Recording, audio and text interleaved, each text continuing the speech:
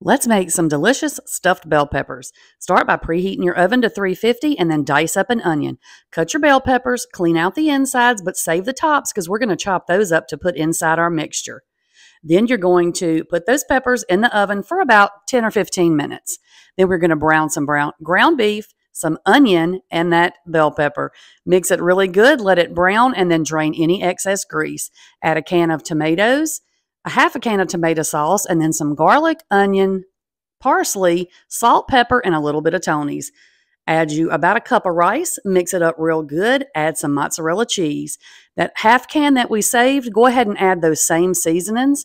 Then we're going to stuff our bell peppers, put that extra sauce right over the top, bake those for about 10 or 15 minutes, pull them out, top them with cheese, and then bake them for about another 20 or 30 minutes. And that's it.